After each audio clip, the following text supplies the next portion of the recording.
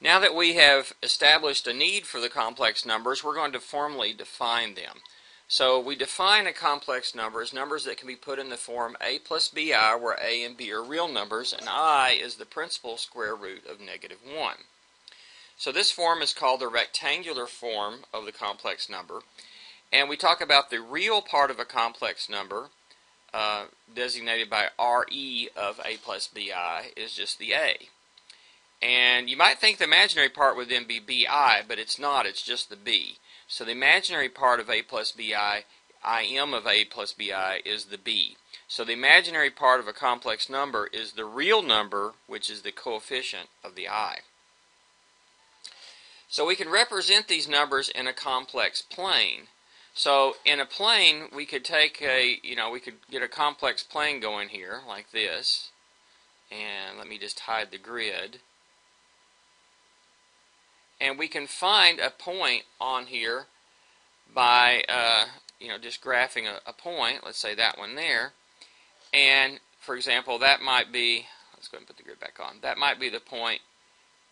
It's 2, 1 here, but it's actually 2 plus 1i. Or here is 1 plus 2i. And here is 3 minus 1i. So we can plot points that way. Now notice that the complex numbers do include the real numbers. If the second coordinate is 0, the b is 0, the imaginary part is 0, then we just get real numbers, and those are plotted, as we always plot real numbers, on a number line, the horizontal one here. So there's the real number 2, and the real number 4, and the real number 3, and pi. The real number pi is in there somewhere, and then there's the real number 0, and -4, and so forth. Pure imaginary numbers, numbers of the form a real number times I, but not 0i, form the imaginary axis, except the origin is a real number, not an imaginary number. So that's the point I. That point is the imaginary number 2i, -2i, -3i, and so forth. So actually all these numbers here on this axis really should have i's behind them if you did this correctly. Now I'm going to hide the grid just to kind of get that out of the way. Now another way we could identify a point, remember, is not only by rectangular coordinates, but also by measuring that distance, doing it in polar coordinates. We can measure that distance and this angle, right? And so we can measure a point by basically a magnitude and an angle, like we did vectors, like the position vector here starting at the origin. So the distance from the origin, which I'll use r like we always do, is called the norm of that, or just the absolute value of that one, and we use like absolute value signs. So r is the norm or absolute value of a plus bi, and of course we know from the Pythagorean theorem, everything we've done with vectors and what we've done with right triangles all semester, is that that's going to be the square root of a squared plus b squared. And if this is our direction angle theta, okay, we know that the tangent of that theta is our x, or our y over x, so that's b over a in this case. And of course cosine of theta is a over r, so a is r cosine of theta, and similarly b is r sine theta. So in rectangular form, this could be written as r cosine theta plus r sine theta times I. We also write this, if we know the r and theta, sometimes as r e to the I theta power. And I'll explain why this is a reasonable notation in the next video when we talk about, or in a couple of videos down the road, when we start talking about doing operations with these. But the number in front there is your magnitude, or your norm, absolute value, we could call it all those things. And the theta is your direction angle, which we call the modulus. Okay? So let's look at some examples here. Let me just delete that example. I'm going to hide this, and I'm going to pull up some examples here. So here we have a couple of examples. The blue point is the point Z. The green one is the point W. So Z is negative 1 minus 3I. So it's left 1, down 3, and that's negative 1 minus 3I. And the point W is C plus DI. So it's negative 2 plus 1I. So let me go ahead and just say that's A plus BI.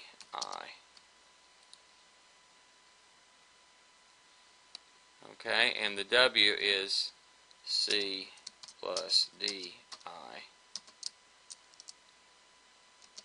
And so those are controlled by these numbers in these boxes over here. Of course, I can change this, to something else if I want.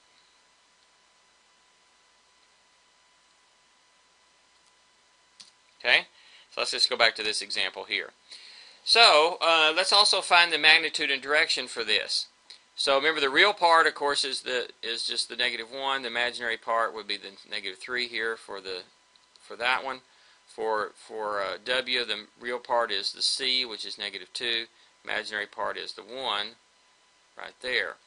Now, how about the R and the theta? Well, the R, or the magnitude, let's do it of W, is you square the first one, square the second one, add them up, and square root. So let's just do it in our heads here.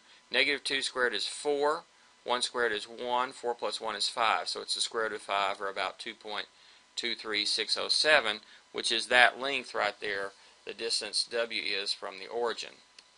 Similarly, we can find the norm or magnitude of Z there, absolute value of Z, by squaring each of these components. So the real and imaginary parts, a squared plus b squared, and then square root. So that's negative 1 squared is 1, negative 3 squared is 9, 1 plus 9 is 10. So its square root of 10 is this distance here, or approximately 3.16228. And so that's the distance. If we want to find the angles, then let's think about it here. There are a couple different ways we can, well, there are infinitely many ways we can actually measure the angle. Okay? But one way we can do it is the modulus is the sine of the B times the arc cosine of the A over the norm, over the absolute value. And this works for any angle except for the ones that are at pi. So this formula is going to mess up for the ones that are pi, the way I've got it set up. So if I change this to 0, we're going to get an error here. Let's see here. So if I change that to 0 and leave this negative, it's going to say, actually that one is correct. So when we change this one to negative and change this one to 0,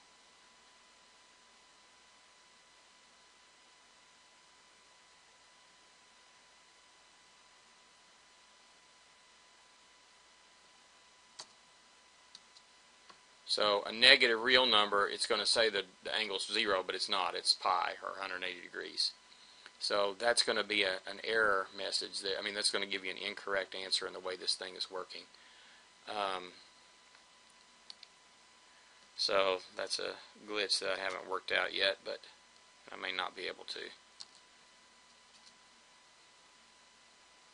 Okay, but all the others work correctly. So anyway, that turns out to be approximately negative 1.89 radians, or negative 108 degrees. So we're measuring this way. Now, of course, that's not the only angle that it could be. There are infinitely many different angles that you can give for that point. So just like in polar coordinates, or just like in rotational angles in general, any coterminal angle will also be an acceptable something to say for the modulus. But this is a way of picking the modulus so that it's always between negative pi and pi in radians, or negative 180 degrees and 180 degrees. Similarly, the sine of D,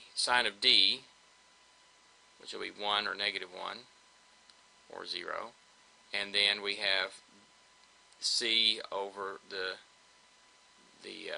square root here of the 5, which is the norm of W.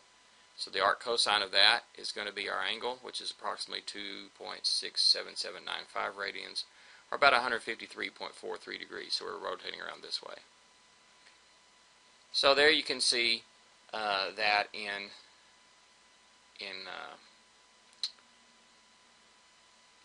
the grid. You can see the grid. If you want to put the grid on it, you can see that in x and y coordinates. But we're also seeing it in basically in polar coordinates as well.